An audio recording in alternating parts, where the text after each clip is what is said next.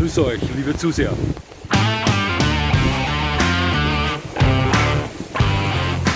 Nochmal herzlich willkommen, liebe Zuseher, hier auf meinem Kanal. Ich freue mich sehr, dass Sie da sind. Ich muss heute wirklich aufpassen auf diesem Standort. Der Wind geht ziemlich stark und etwa 200 Meter Luftlinie entfernt schießen die Jäger wie verrückt. Die Gefahr, heute von einem Baum erschlagen oder von einem Kaliber 3006 niedergestreckt zu werden, ist also etwas erhöht. Der erste Ast ist schon gefallen. Aber ich versuche mein Glück.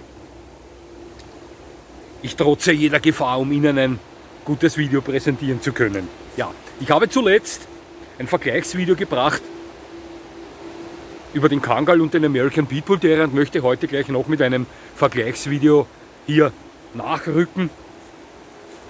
Und zwar vergleiche ich hier heute miteinander den deutschen Schäferhund und den Riesenschnauzer. Nein, die beiden Schüsse, die Sie gerade gehört haben, kamen nicht von den Jägern, die habe ich hier eingebaut. Ja. Deutscher Schäferhund und Riesenschnauzer, zwei Rockstars des Hundeabrichtersports. Ich hatte mit beiden Hunderassen viel zu tun, ganz speziell mit dem deutschen Schäferhund. Irgendwie hatte jeder in meiner Familie irgendwann mal einen deutschen Schäferhund. Ich wuchs mehr oder weniger mit dieser Hunderasse auf und hatte auch sehr viel schöne Arbeiten mit diesen Hunden in Erinnerung am Hundeabrichterplatz. Ich kann Ihnen einige Erlebnisse kurz mal erzählen. Ich erinnere mich, als Kind bin ich unter dem Tisch meiner Großmutter gekrabbelt. Da lag die Queen unten, eine deutsche Schäferhündin. Und meine Großmutter und meine Mutter waren in der Küche. Queen deutete mir an, sie wollte Ruhe haben. Ich konnte das nicht lesen, also schnappte sie mir ins Gesicht. Das war ein ziemlicher Schreckmoment für mich, aber es ist mehr oder weniger nichts passiert. Ansonsten war Queen eine Top-Hündin, optisch, anatomisch perfekt, aber eine Katzenjägerin, eine passionierte Katzenjägerin, aber ein wunderschöner Hund. Am Abrichterplatz kann ich mich gut erinnern, da geschah ein Unfall. Ein deutscher Schäferrüde namens Tasso, der biss mich recht kapital ins Gesäß. Ja, Sie lachen jetzt, ich kann nicht lachen, denn wenn ich mich daran zurückerinnere, spüre ich das heute noch. Das war ein Unfall, das war ein Vorstufentraining für die Schutzarbeit und ich behandelte gerade einen Hund in Front von mir. Und hinter mir war Gerfried mit Tasso und der passte nicht auf. Der Hund gerade in Übereifer auch damit zu machen, kam frei und ich hörte durch das Bellen der Hunde nicht aufpassen, konnte mich nicht rechtzeitig umdrehen und der Hund packte mich am Gesäß. Das war kein Schnappen, das war ein Biss, das tat ziemlich weh. Ansonsten hatte ich mit deutschen Schäferhunden sehr viele schöne Erlebnisse. Eigentlich die tollsten aller Hunderassen. Ja, wer ist der deutsche Schäferhund? Ich habe ja ein Spezialvideo über diesen Hund schon gebracht. Das können Sie sich gerne ansehen, würde mich freuen. Ich streife hier kurz mal die Geschichte an. Ja, ist eine sehr alte Hüte-, Treib- und Schäferhunderasse, die später dann auch versucht wurde zu perfektionieren, indem man auch Grauwölfe einkreuzte. Doch das Ergebnis war nicht zufriedenstellend, drückte etwas das Wesen, so hörte man damit wieder auf. Heutzutage ist der deutsche Schäferhund einer der beliebtesten Diensthunde weltweit, Militär, Polizei, einer der beliebtesten Begleithunde, Wach- und Schutzhunde, Gebrauchshunde, Therapiehunde und vieles mehr. Jeder Mensch auf der Welt kennt einen deutschen Schäferhund. Einfach Top-Allrounder, wunderschöne, herrliche Hunde. Und der Riesenschnauzer, ja, auch mit dem Riesenschnauzer habe ich einiges erlebt. Ich kannte einen in privat, also außerhalb des Hundeabrichterplatzes, der hieß Tristan, also so wie der Ritter, der sah auch so aus. Und das war ein recht ungehobelter Geselle, nicht unbedingt der freundlichste zu anderen Hunden und auch nicht unbedingt der herzlichste zu fremden Menschen. Doch wir hatten da einen Draht zueinander und er freute sich immer, wenn er mich sah. Ich freute mich immer, wenn ich ihn sah. Ein typischer Riesenschnauzer, ein herrischer, ein harter Hund, ein Einmannhund, wunderschöner Kerl. Ja, am Abrichterplatz hatten wir einen herrlichen Riesenschnauzer namens Xanto und der stellte für mich den Rassestandards eines Riesenschnauzers in perfekter Art und Weise dar. Groß, stark, beeindruckend, herrisch, ein herrlicher Hund, ein Top-Gebrauchshund, Unterordnung, Schutzarbeit, Fährtenarbeit und eines Tages, ja, nach Kursende, also mein Vater, der Besitzer von Xanto und ich, wir blieben noch sitzen. Es wurde etwas später, ich habe diese Geschichte schon im Video, wo es speziell über den Riesenschnauzer geht, erzählt. Deshalb mache ich das schnell. Wir kamen da auf eine ganz blöde Idee und im Endeffekt versuchte ich ein Kräftemessen mit diesem Hund, der allerdings bekleidet war mit einem Aluminium-Maulkorb. Ja, dieses Sparring hat der Hund klar durch technischen K.O. gewonnen, denn der verließ diesen Kampf zwischen ihm und mir völlig ungeschoren, während ich ein blaues Auge, eine aufgeplatzte Lippe und einen wackeligen Zahn erlitt. Xanto war ein Riesenschnauzer, wie er im Buche steht. Ja, also würde ich mit einem Hund einen Riesenschnauzer präsentieren wollen, würde ich Xanto aussuchen. Ein Traumhund, ja. Weshalb möchte ich diese beiden Hunderassen miteinander vergleichen? Weil sie, wie gesagt, zwei Rockstars des Hundesports für mich darstellen. Sicher zwei der besten Gebrauchshunderassen auf der Welt, sind ja zwei der neuen Gebrauchshunderassen. Und mit Sicherheit sind da draußen viele Gebrauchshunde-Fans, die sich schwer tun würden, müssten sie wählen zwischen diesen beiden. Auch mir würde es so gehen. Zum Schluss möchte ich Ihnen dann sagen, für welchen Hund ich mich entscheiden würde. Ich bewerte diese beiden Hunde wieder in diesen 12 Ihnen schon bekannten Kategorien von 1 bis 10 und lege gleich mal mit dem Bewegungsdrang los. Hier bekommt der deutsche Schäferhund von mir eine 7 und der Riesenschnauzer eine 6. Der deutsche Schäferhund ist ein recht bewegungsfreudiger Hund, ein recht triebiger Hund mit stark ausgeprägten, überdurchschnittlich stark ausgeprägten Bewegungsdrang, den allerdings alle Gebrauchshunderassen innehaben. Doch glaube ich, dass der deutsche Schäferhund etwas triebiger unterwegs ist als der Riesenschnauzer. Auch bewegt sich der deutsche Schäferhund etwas schneller. Zumindest sehen die Schritte schneller aus wie diejenigen des Riesenschnauzers, der vielleicht im selben Zeitraum dieselbe Strecke zurücklegt, es aber etwas eherner beim Riesenschnauzer wirkt. Ja? Also beim Bewegungsdrang der deutsche Schäferhund von mir eine 7 und der Riesenschnauzer eine 6. Jetzt kommen wir zur Leistungsfähigkeit. Alle Gebrauchshunderassen sind top leistungsfähige Hunde. Die sind alle schnell, die sind alle stark, die sind alle ausdauernd, die sind alle beweglich. Und ich würde sagen, dass der deutsche Schäferhund und der Riesenschnauzer hier beide eine 8 verdient haben. Obwohl sie sich beim Thema Leistungsfähigkeit untereinander etwas unterscheiden. Ich glaube, dass der deutsche Schäferhund, also ich bin davon überzeugt, dass der deutsche Schäferhund der etwas schnellere, etwas explosivere und beweglichere Hund ist. Ja? Der Riesenschnauzer ist dem deutschen Schäferhund mit Sicherheit, wenn es nur um die Kraft geht, überlegen. Ich glaube, ich bin davon überzeugt, der Riesenschnauzer ist der stärkere Hund. Er hat mehr Kraft vorzuweisen, aber er ist etwas langsamer.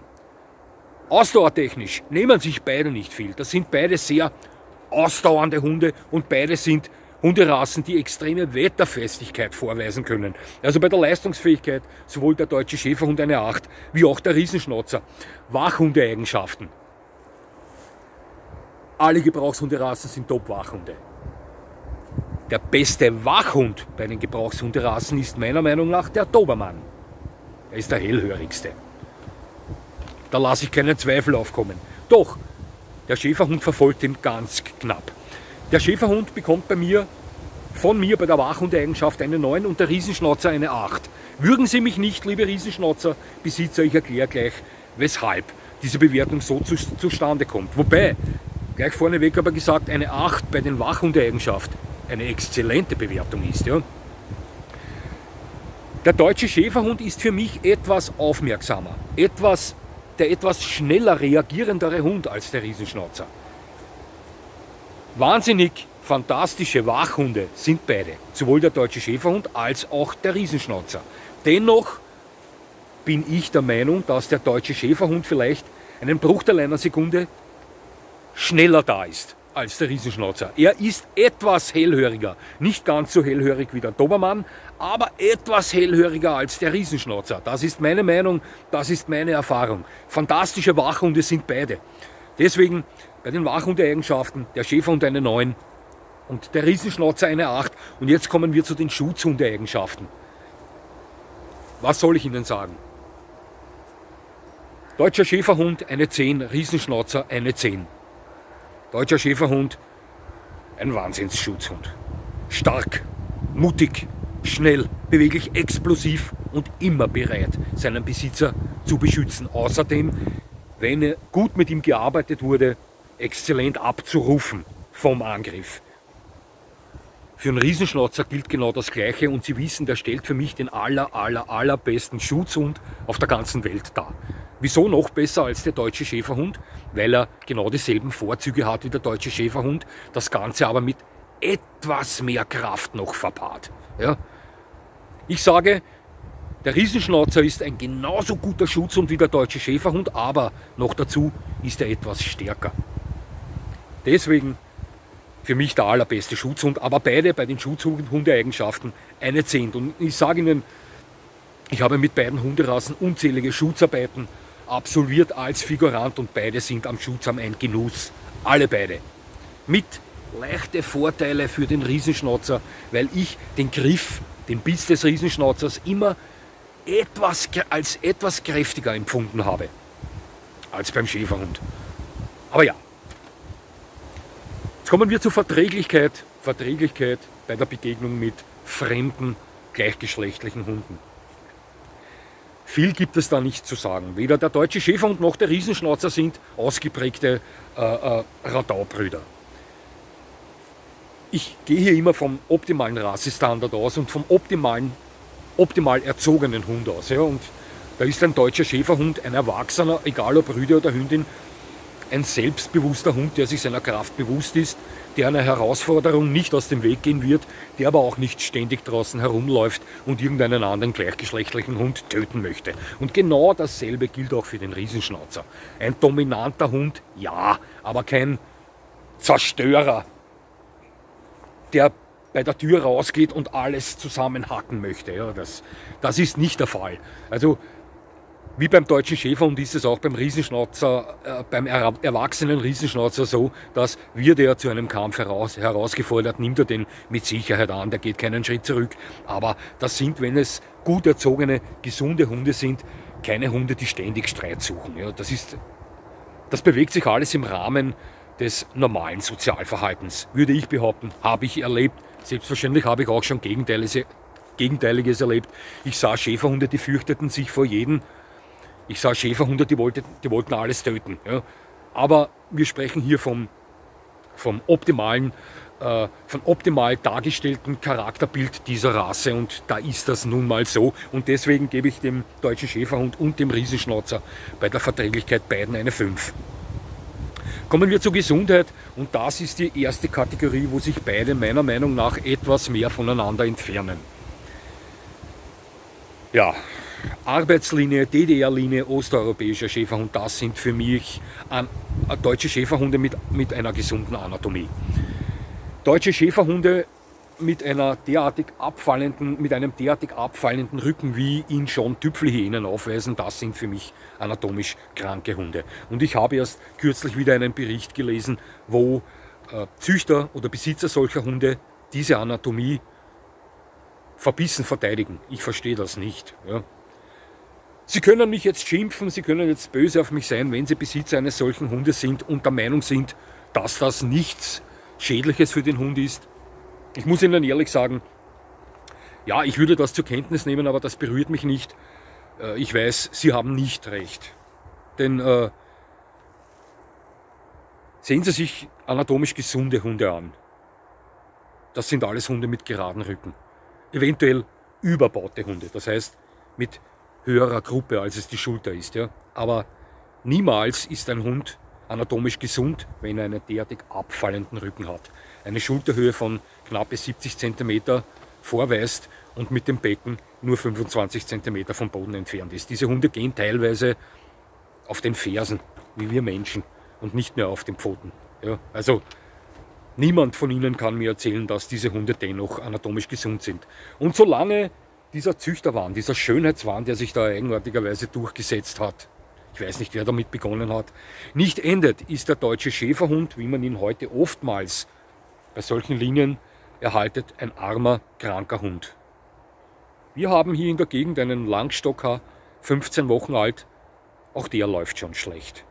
Das tut mir sehr leid für den Besitzer, denn das ist ein sehr sympathischer Mensch, der sich bei mir vorgestellt hat. Auch ein ehemaliger Wiener, so wie ich, ein ausgezogener Neudörfler. Aber ja, kommt Zeit, kommt Rat, sehen wir mal, in welche Richtung sich dieser Hund hin entwickelt.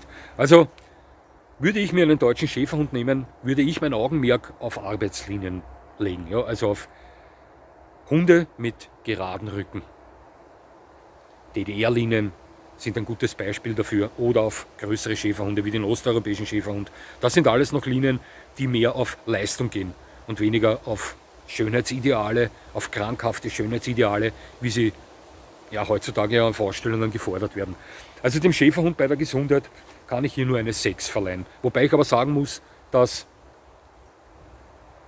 ja, ein gesunder Schäferhund ist. Ich weiß jetzt nicht, was ich sagen wollte. Eigentlich Blödsinn, weil mich das Thema irgendwie berührt. Wissen Sie, hier wird aus einem wunderschönen, herrlichen Hund ein krankes Wesen erschaffen. Und nochmal, Sie können mich schimpfen, ich weiß, ich habe diesbezüglich recht. Und viele Leute da draußen, viele Leute da draußen wissen das auch und werden mir beipflichten, werden mir zustimmen. Also bei der Gesundheit, dem deutschen Schäferhund eine 6 und den Riesenschnauzer eine 8. Auch der Riesenschnauzer kann an Gelenksproblemen erkranken, ganz klar, ist so, doch bei weitem nicht so häufig wie der deutsche Schäferhund. Also ich habe sehr viele deutsche Schäferhunde schon gesehen mit HD oder ED. Ich habe noch keinen Riesenschnauzer mit HD oder ED gesehen. Klar gibt es die, aber bei weitem nicht so viele, wie es deutsche Schäferhunde gibt. Also den Riesenschnauzer eine 8. So, jetzt kommen wir zu einem etwas erfreulicheren Thema, und zwar zur Größe. Ich gebe beiden bei der Größe eine 8. Der deutsche Schäferhund bewegt sich auf 70 cm Schulterhöhe zu. Das ist ein großer Hund. Ja? Und der Riesenschnauzer erreicht über 70 cm Schulterhöhe. Sagen wir Rüden im Schnitt 72 cm. Auch das ist ein großer Hund. Beide Hunde sind keine sehr großen Hunde und keine Riesenrassen, aber es sind große Hunde. Und deswegen bekommen beide von mir bei der Größe eine 8. Beim benötigten Platz, ja, da bekommt der deutsche Schäferhund von mir eine 7 und der Riesenschnauzer eine 6. Ich bin davon überzeugt, dass der deutsche Schäferhund spürbarer zu Hause ist. Er ist etwas aufmerksamer, Wachhundeeigenschaften, als der Riesenschnauzer. Etwas hellhöriger, etwas triebiger. Ja? Also der deutsche Schäferhund ist mit Sicherheit kein Hund, der sehr viel Platz benötigt und auch geeignet für eine größere Wohnung, würde ich mal sagen. Was größer ist relativ. So groß muss die Wohnung nicht sein, wenn Sie ein Mensch sind, der aktiv mit dem Hund unterwegs ist.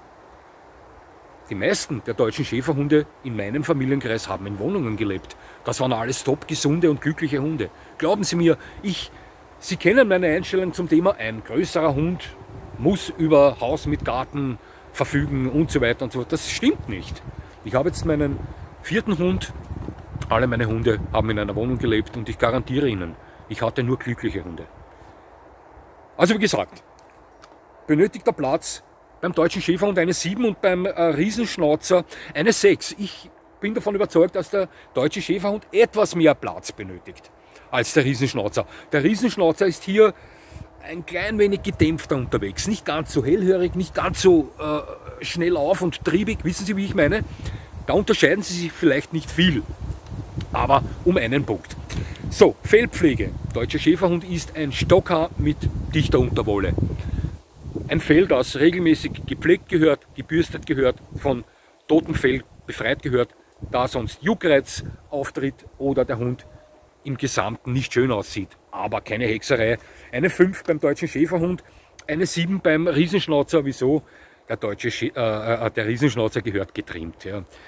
Und ich funktioniere beim Thema Riesenschnauzer ähnlich wie beim Airedale-Terrier. Ja? So gut mir der Riesenschnauzer getrimmt gefällt. Herrlich. So wenig gefällt er mir, wenn er nicht getrimmt ist. Ja? Da sieht er schon eher aus wie ein Bouvier de Flandres. Ja? Meine Meinung. Dieser Tristan, von dem ich Ihnen erzählt habe, der war niemals getrimmt. Und so kam er auch daher. Also der war extrem urwüchsig, ja, zottelig. Ja. Trotzdem ein schöner Hund, aber ungetrimmt, also nicht getrimmt, gefallen sie mir nicht so gut. Aber das ist ja Geschmackssache. Aber ja, das Fell des Riesenschnauzers erfordert intensivere Pflege und gehört normalerweise regelmäßig getrimmt. Deswegen eine 7 beim Riesenschnauzer. Bei den Futterkosten gebe ich dem deutschen Schäferhund eine 6 und den Riesenschnauzer eine 7. Der deutsche Schäferhund ist der etwas triebigere Hund. Ja, doch er ist auch um ein Eck kleiner und etwas leichter als der Riesenschnauzer. Und der Riesenschnauzer ist nicht so viel weniger triebig wie der deutsche Schäferhund, aber doch um einige Zentimeter größer, schwerer. Mit meiner Meinung nach etwas mehr Muskelmasse.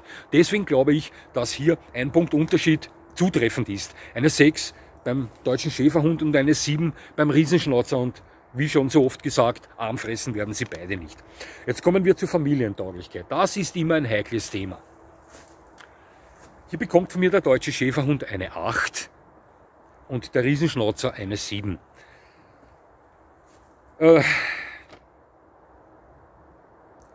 Wieso bekommt der deutsche Schäferhund keine 10? Gebrauchshunderassen sind sehr wachsame Hunde, sehr gute Schutzhunde. Hunde mit ausgeprägtem Territorialverhalten, alle Gebrauchshunderassen, vom Boxer bis zum Dobermann. Zur Familientauglichkeit gehört auch also das Leben in einer Familie und das Ganze drumherum. Ja. Empfang von Besuch, erstmaligen Besuch, den der Hund nicht kennt, oder Entgegennahme von Post und so weiter. Sie wissen, was ich meine. Und hier können deutsche Schäferhunde schon ziemlich zornig werden, sage ich mal. Also der deutsche Schäferhund ist kein Hund, der fremden Besuch, den er absolut nicht kennt, sehr freudig begrüßen wird. Das ist meine Erfahrung. Wenn Sie diesen Hund gut erzogen haben, dieser Hund kommandofähig ist, ihm vermitteln, du hast jetzt ruhig zu sein, am Platz zu gehen, du darfst jetzt nicht aggressiv sein, wird er das tun. Aber seine Grundeinstellung ist mit Sicherheit keine freundliche gegenüber absolut fremden Menschen. Und das ist völlig im Bereich des Normalen anzusiedeln. Das ist nun mal so. Ja, das ist sein Revier, das ist ein Hund mit ausgeprägtem Territorialverhalten, und so benimmt sich nun mal ein Hund, der so etwas vorweist. Das ist der Grund, warum er keine 10 von mir bekommt. Ansonsten bekäme er ja eine glatte 10. Und genau dasselbe gilt für den Riesenschnauzer, nur hat der einen Punkt noch weniger, weil das ein Einmannhund ist. Rottweiler, Dobermann, Riesenschnauzer, Einmannhunde. Hunde, die sich in der Familie auf eine Person zu 100% konzentrieren, alle anderen auch lieben, aber eine Bezugsperson haben. Und das sind eben der Rottweiler, der Dobermann und der Riesenschnauzer. Und ein Einmannhund kann niemals ein so fantastischer Familienhund sein, im Allgemeinen, wie ein Nicht-Einmannhund. Ganz einfach. Dem werden Sie mir beipflichten. Wie gesagt, nochmal, auch Einmannhunde lieben den Rest der Familie. Aber sie haben eine Bezugsperson, die für sie ein und alles ist. Und deswegen eine 7 beim Riesenschnauzer. Jetzt kommen wir zur Ersthundetauglichkeit. Gebrauchshunderassen sind für mich keine klassischen Ersthunde, aber wenn einer als Ersthund durchgeht, würde ich den deutschen Schäferhund nennen. Ich gebe dem deutschen Schäferhund hier eine 6 und den Riesenschnauzer eine 5. Es gibt mit Sicherheit kompliziertere Hunderassen da draußen als Anfängerhund. Ja. Der deutsche Schäferhund ist ein großer Hund, ein starker Hund, ein Hund mit ausgeprägtem Wach- und Schutztrieb, ein schneller Hund. Selbstverständlich, klarerweise muss man so einen Hund auch führen können. Das ist ein großes, schnelles, starkes Raubtier mit dem Willen, sie zu verteidigen. Ja, mit mehr oder weniger ausgeprägtem Jagdtrieb und so weiter. Dasselbe gilt auch für den Riesenschnauzer. Aber ich bin davon überzeugt, dass der deutsche Schäferhund etwas führiger ist als der Riesenschnauzer. Eine 6 beim deutschen Schäferhund und eine 5 beim Riesenschnauzer. Ich glaube, dass der Riesenschnauzer einen Tick kantiger ist, etwas dominanter ist, etwas herrischer ist, auch wenn es eine Hündin ist, als der deutsche Schäferhund. Deswegen einen Punkt weniger beim Riesenschnauzer. Jetzt sind wir da fertig. Was sehen wir zum Schluss? Der deutsche Schäferhund ist der etwas aufmerksamere Hund, also der etwas aufmerksamere Wächter. Er reagiert etwas schneller. Er benötigt weniger intensive Fellpflege. Bei ihm fallen geringere Futterkosten an. Er ist der etwas familientauglichere Hund. Und er ist der um einen Punkt geeignetere Ersthund. Und der Riesenschnauzer ist die gesündere Rasse.